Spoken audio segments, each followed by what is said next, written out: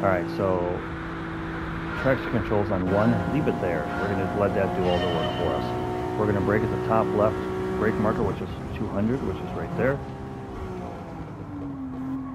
Get your turn in, and then I just have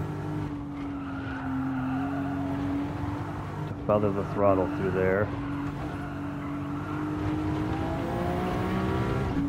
That was real sloppy, by the way. Brake at the 100 right there in the left, down to 3rd gear, and we're going to coast for pretty much the whole corner here. Get back on the throttle once you hit those rumble strips on the left side.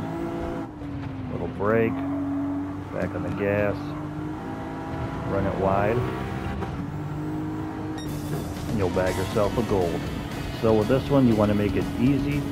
Keep traction control on 1, and you can hold it through like the first couple of turns flat out, and the traction control will do all the work for you, so the car doesn't lose the rear end on you.